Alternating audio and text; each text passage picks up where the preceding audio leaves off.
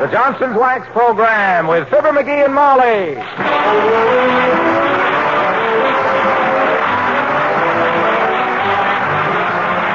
Makers of Johnson's Wax and Johnson's Self-Polishing Glow Coat present Fibber McGee and Molly with Bill Townsend, Gail Gordon, Bea Benaderet, and me, Harlow Wilcox. The script is by Don Quinn and Phil Leslie. Music by the King's Men and Billy Mills Orchestra.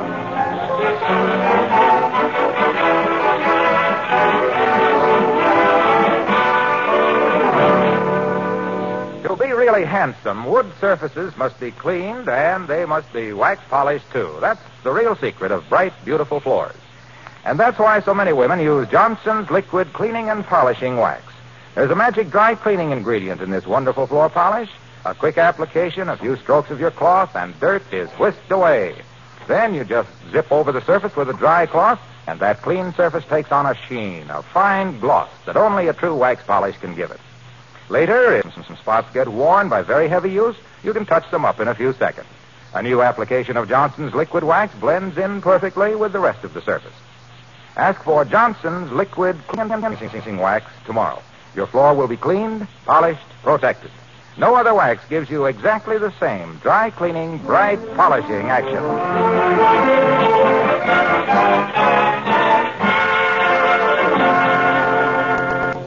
Did you ever get friendly with somebody on a vacation trip and maybe pop off a little bit about your 40-acre estate, your large staff of servants, your hot and cold swimming pool, your swollen bank account, and your this and your that? And then get a letter from that somebody a year later saying he was coming to visit you? Well, that's the problem Mr. McGee is taking up with his wife right now as we join Fibber McGee and Molly.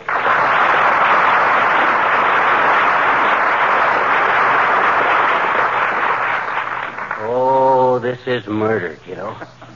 I really got myself in a jam this time. Old Harry is due at the Union Station at 2 p.m. That gives me 3 hours to make a millionaire out of myself. You know, dearie, I thought at the time you were spreading it on a little thick to Mr. Sedgwick. Yeah. You can get yourself into more spots than a flea on a leopard. Yeah. Oh, my gosh, how did I know I was ever going to see the guy again? And he was pretty nice to us up there in Toronto, you know. Oh, yeah. Least I could do was make him think he was entertaining a big shot.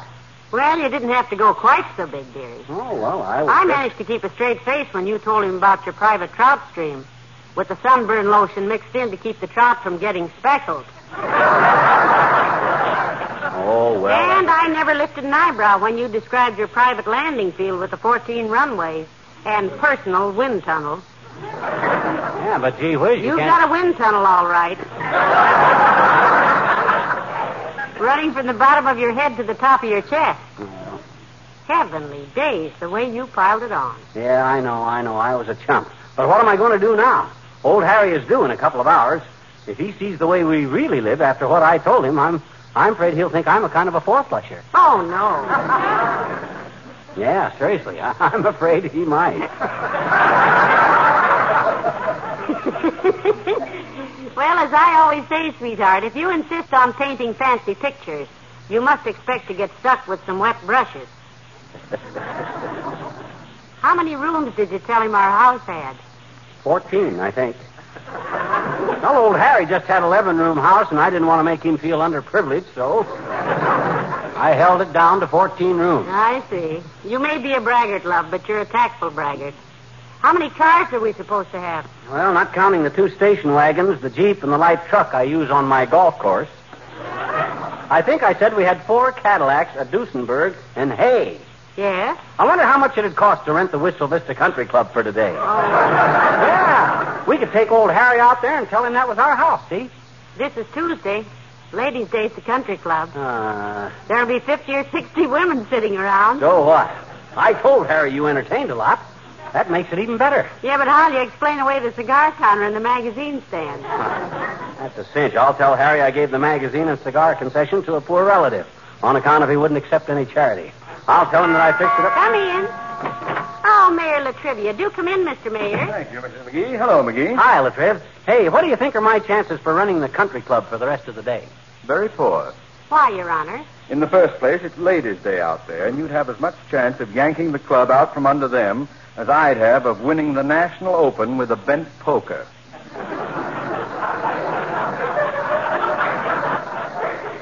My gosh, it'd sure be perfect for my purpose. Tennis court, swimming pool, 18-hole course, pitch and putt, driving range, steam room, everything. I could sure make good old Harry with that setup. Am I late? Late for what, Mr. Mayor? I seem to have come in the middle of the second act. I don't understand what's going on. Huh? Oh, well, here's how it is, Trib. Last year up in Canada, we met a nice guy named Harry, see? Entertained us all over the place. Hospitality coming out of our ears. He rolled out so many red carpets for us, I still got pink lint in my cuffs.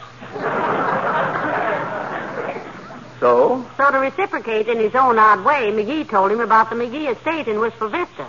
All about our townhouse, country estate, private yacht, and a midget butler for guests who wanted a short beer before breakfast.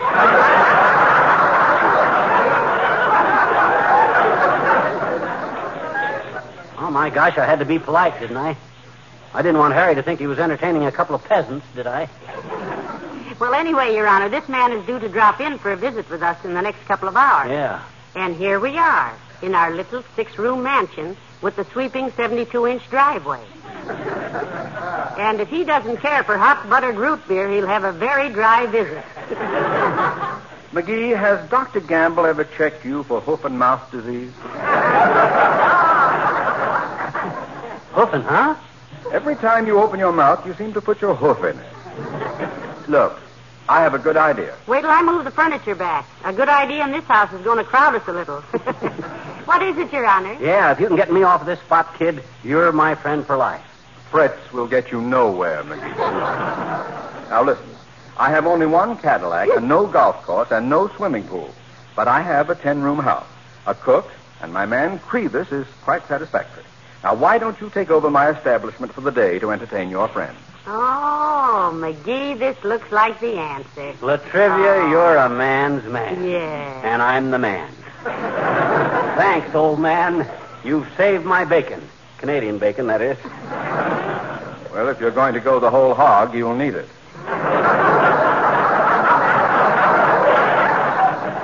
Now, I'll tell Grimes, the cook, and Crevis, my man, that you are the master of the house and to treat you accordingly. You can trust Crevis not to let the cat out of the bag. Why not? I think it's more realistic if there are a few pets around. Besides, we like cats. I had one once I just loved. A brown cat with a very short tail. A chocolate Maltese, I think he was. Just wait a minute. When I said Crevis wouldn't let the cat out of the bag, I was only That's using... no way to keep a cat anyway, Mr. Mayor. My goodness, the poor little thing will get claustrophobia. Don't let the Humane Society hear about you keeping your Siamese in a sack, Latriv. Keeping a puss in a poke is liable to get you a poke in the puss. I tell you, I didn't creep a hat. Huh? A cap a creep. Huh? I was merely saying that letting a bat out of a cat out of a bag... I don't even have a cat. Oh, you mean it's just a little kitten? Well, that's worse. That ain't good cat psychology, Latriv, keeping it in a bag like that. Make friends with it. Get him to love you. Then he'll stick by you through thick and thin, as long as the milk holds out. When I had my... Oh, this is all a rot of luck. Huh? I mean, a lot of rot. When I said I kept a rat in a trag, a cap in a bat, a bag in a topper, a pip... This all started when I said Crevis wouldn't let the bag out of the... You said it was... I didn't know it. It was you. You. Yoo-hoo, wave to the mayor, McGee. He's calling to you. Yoo-hoo, Your Honor. You. We were talking... It wasn't a...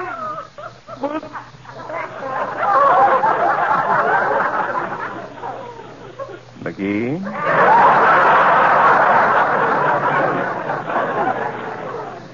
Yes? I believe you wanted to borrow my home for the day? Oh, now, Mr. Mayor, after all, you're not going to renege just because... Gee, we were just kidding, Latriv. My gosh, after all, you... Be quiet. Here are my keys. Oh. I'll let Crevis know you're coming. Oh, boy, thanks, kid. I'd like to tell you one thing about the house. Yes, Mr. Mayor. What is it, boy? The back stairs. Yeah. They're very steep and quite dark. Yeah? If you use them, McGee, I'd suggest you take a fast run at them with your eyes shut. Good day.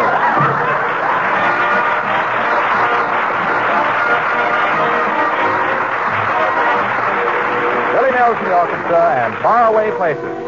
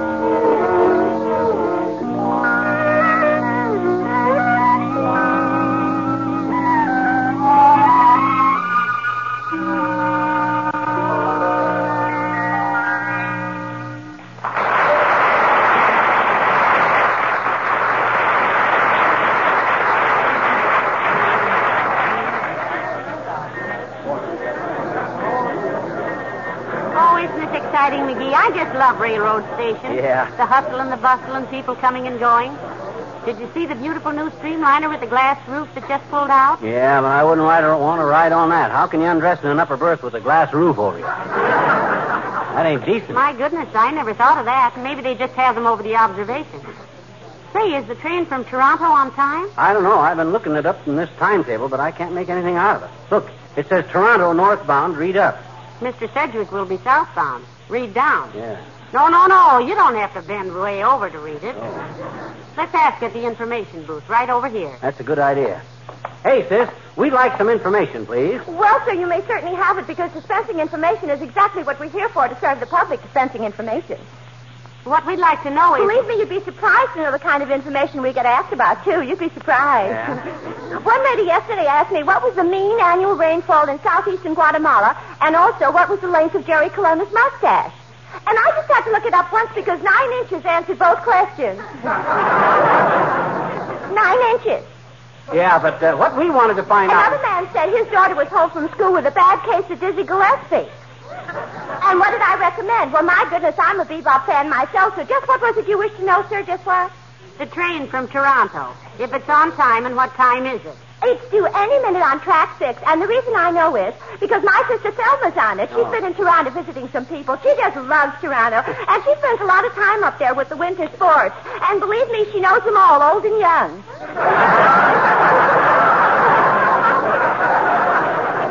She knows them. Well, Toronto is a wonderful town. Yeah, Toronto is really a wonderful town. I'll bet Thelma... Oh, do you know Thelma? Well, now, isn't this a small world? She'll be here any minute, you know, because I'm meeting her, and she'll stay at my house because she didn't get me home. Now arriving on track 6, the Torontoan from Toronto and Brantford, Canada, which is the Canadian home of S.C. Johnson & Son, makers in addition to other fine and famous products of that wonderful Johnson's liquid wax. Heavenly days, that sounds like Mr. Wilcox. It can't be. It can, too.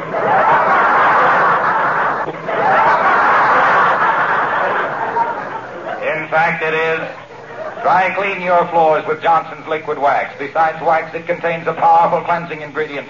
Rub Johnson's liquid wax on lightly to loosen dirt and grime, then polish and see the beauty emerge under the shining protective coat of wax. Hey, Waxy. Quiet, pal.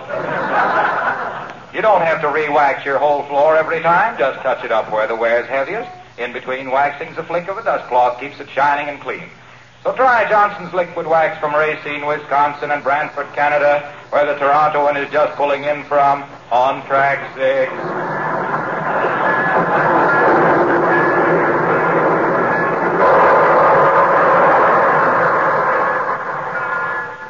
How Mr. Wilcox ever got a position calling trains down here. I don't know, but it's no job for a guy with a one-track mind. If they ever find out... Oh, hey, there's Harry. Hey, Harry. Hi, Harry. Yo, Mr. Sedgwick, here we are. It's us. The Rich McGees. Remember us, Harry? Ah, yes. Hello there. Nice to see you again, Mrs. McGee. And you, too, Quentin. Who to? He means me, Molly. Up in Canada, I had to admit my real name was Quentin. Quentin Fowlsby McGee III. That old family name, Harry. Yes, you must visit his ranch in California sometime, too, Mr. Sedgwick. Yeah. San Quentin, we call it.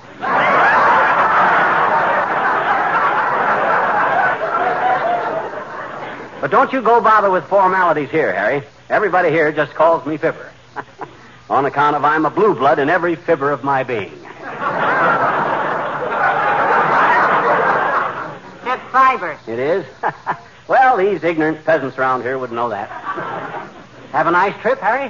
Splendid, thank you. Very restful. You're both looking very well. Oh, we're fine, Mr. Sedgwick. Just fine. My housework keeps me Ah, fine. my dear girl. You don't call ordering 13 servants around housework, do you? I'm afraid she's kind of pampered, Harry. But I'm glad you think I look well. Play a lot of golf, you know. Little big game hunting, some yachting. Can't spend all one's time clipping coupons in a stuffy old bank vault, you know. Oh, that reminds me, McGee. I'll be wanting to cash a check while I'm in town. Of which bank did you say you were a director? Did he say he was a director of a bank, or would you direct you to a bank, Mr. Sedgwick? Because... Always joking, eh, old girl? Yes. I'm with the Third National, Harry. Just keep my personal account there, though. Do my big banking in New York, naturally. In the corn exchange. But if Mr. Sedgwick is a little short of cash, McGee, can't you tide him over with a few thousand or whatever you happen to have on you? I don't need very much for now. 500 or so will carry me till I can make some banking arrangements. 500? Why, you think we'd let our guests creep around this town with a paltry half a grand? My gosh, what if you should want to buy something? Ooh. But we can talk that over later, Harry.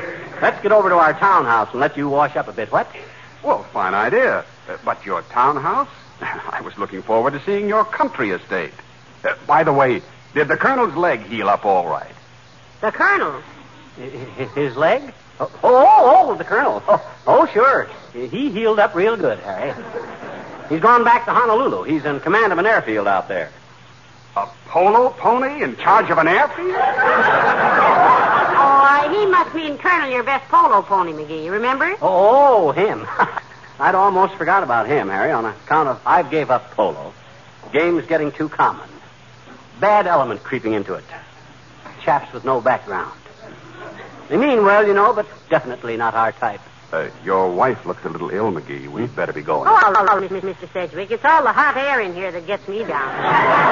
Bring Mr. Sedgwick's bags, dearie. What? I carry luggage? Oh, don't be ridiculous, old girl. I say, Porter, bring this luggage to the carriage entrance. That's where I have the Cadillac waiting, Harry. The Cadillac. Right this way. By George, Harry, this is a fine day for us. Kingsmen and Oklahoma. Oklahoma, where the wind comes sweeping down the plain, where the waving wheat can sure smell sweet when the wind comes right behind the rain. Oklahoma, every night, my honey lamb and I. What do you do? Why, we just sit and talk and watch that hawk making lazy circles in the sky. Ain't the way I heard it. We know we belong to the land, and the land we belong to is grand. So when we say, you, and how we love to say, you, we're only saying you're doing fine, Oklahoma. Oh, what a beautiful brand new state. Yep. Big state. Yep. Gonna treat you great. Yes, sirree. That's what I said. Yep. Gonna give you barley, carrots and potatoes, pasture for the cattle and spinach and tomatoes, flowers on the prairie where the June bugs zoom, plenty of air and plenty of room. And there's a lot in Oklahoma. There's Enid, Johnny, Tulsa. Do I remember Tulsa? Wow. Don't forget Muskogee. What a jail. Now, there's a gal in Potawatomi. Hey, she was kind of pretty. How about that gal in Oklahoma City? Oklahoma, where the land is waiting there for me to give me onions on the table, carrots and potatoes, pasture for the cattle, spinach and tomatoes. Oklahoma, you're okay.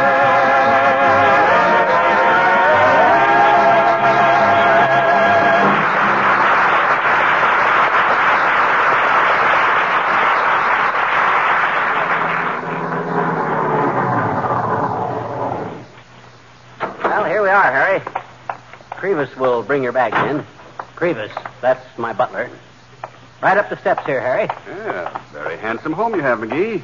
Lived here very long? My goodness, Mr. Sedgwick, it seems like almost no time at all to us. I hardly know my way around it myself. We spend so much time at our country place and our shooting lodge and on our yacht, you see. There, Crevis. We're home. I beg your... Oh, yes. Home.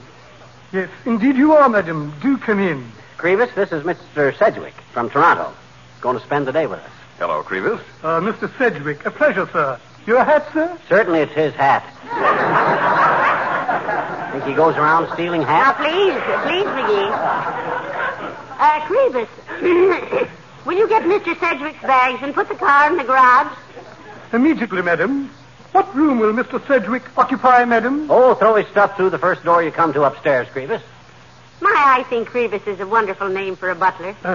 Thank you, madam. However, that is not my real name. My real name is Butler. But how can you call a butler? Sounds silly.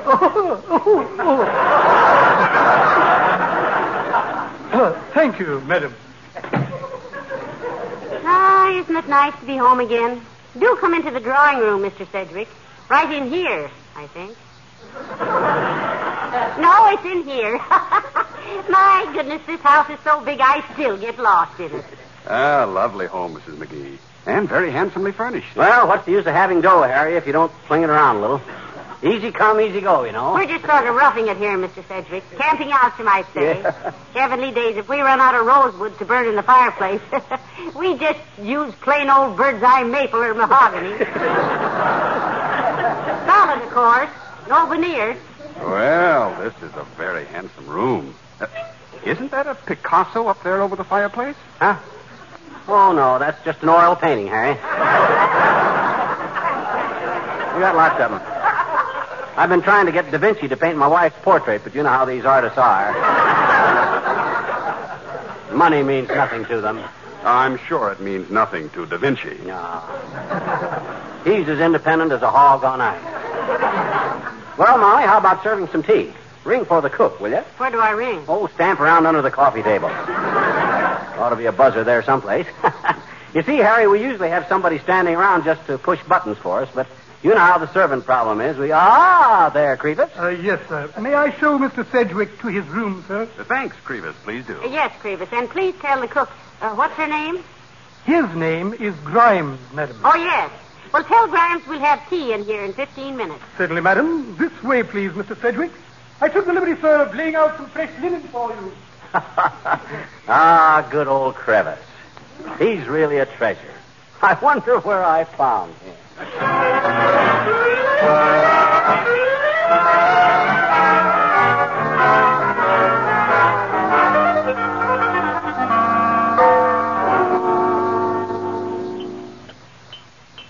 Have another cookie, Mr. Sedgwick, and some more sandwiches? How about some more tea? Oh, not a thing, thank you, Mrs. McGee. No, everything is delicious, but I'm simply stuffed. My, it's been a pleasant afternoon. I'll take some more cookies, Molly. Thanks. Yeah, it's been swell getting with you like this, Harry, old man. In our own mansion like this. Pass Harry the dollar cigars, Molly. Where's the cigars? The dollar cigars. Well, I would enjoy a good cigar. Well, I haven't seen them, McGee. Although we spend so little time here, I don't know where anything is. I don't even know where I am. Where's the dollar cigars? You know how servants are, Harry. Creevus keeps putting the dollar cigars in different places all the time. Well, maybe they're in this humidor here, McGee. Yes, here they are. Good. That's just like Creevus putting them in the humidor. Help yourself, Harry. Take a handful. They're only $1 apiece. I'll stuff some in my pocket, too, for after a while. Well, they look very good. Well, I just hate to think of leaving, McGee, but it's getting close to 5 o'clock, and I'd better get ready to rush off. I wish you could stay, boy, but if you have to, you have to. Yes, I'd better be getting along. Well, I certainly want to thank you for the afternoon. It was grand. Well, we've enjoyed it, too, Mr. Sedgwick. We do so little entertaining in this home. You said it. Well, I wish you could spend the night with us, Harry, but as long as you can. Oh, hey, where can I drive you? Well, I promised my wife I'd look up her cousin, McGee, and I suppose I'll have to spend the night at his house, wherever that is. Your wife's cousin lives in Wistful Vista? Oh. Do you have his address, Mr. Sedgwick? No, I'll get him at his office, though. He works at your city hall, some sort of official, I believe. The city hall, say. We know a lot of people in the city. What's his name, Mr. Sedgwick? Latrivia.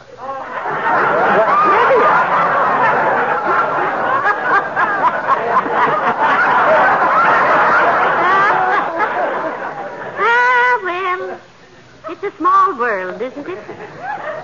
And I just feel small enough to be comfortable in it. Oh, Creevus, the car, please. The Cadillac.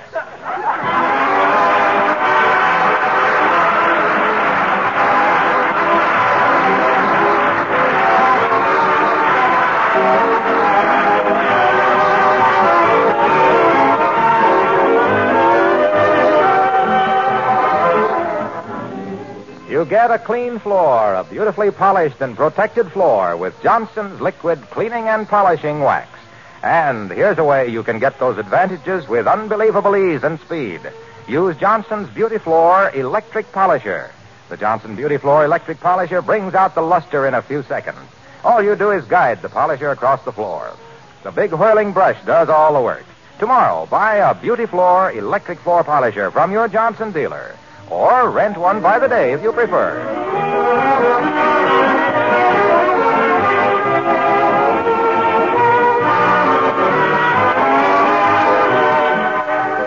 Oh, well, I'm glad that's over with, McGee. Where's the hatchet? The hatchet? Out in the garage. What you going to do with the hatchet? Chop down that little cherry tree in the backyard. Huh? If I can be as deceitful as this on Washington's birthday, I might as well go all the way. I'm going to chop down the cherry tree and then say I didn't. Oh, yeah. Good night. Good night, all.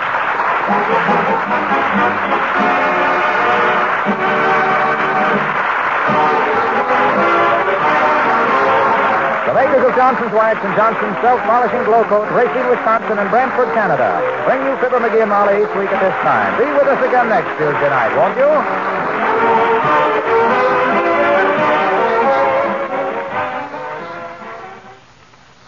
Have you ever wondered whether the beauty of a blonde wood cabinet is worth the trouble of keeping it clean? Then use Johnson's Cream Wax. It cleans so quickly, dries so quickly, polishes so quickly that using it is practically as easy as dusting.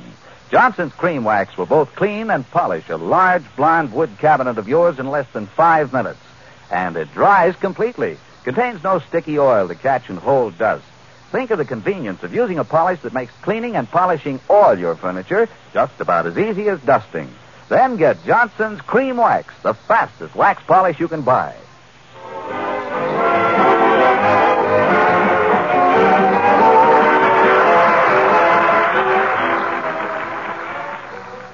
This is NBC, the National Broadcasting Company.